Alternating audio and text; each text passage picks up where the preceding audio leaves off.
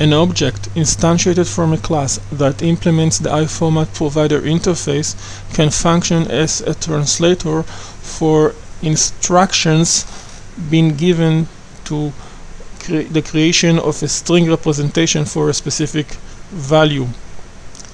In this code sample, the NumberFormatInfo class, a class that already exists and implements the IFormatProvider interface, here in this code sample, an object instantiated from the NumberFormatInfo class serves as a translator for the instructions being given to the toString method to present 3 as a currency.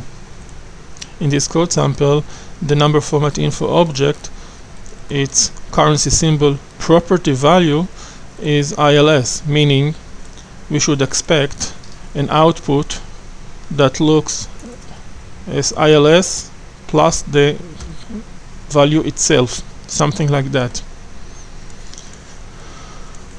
Let's see how does it work.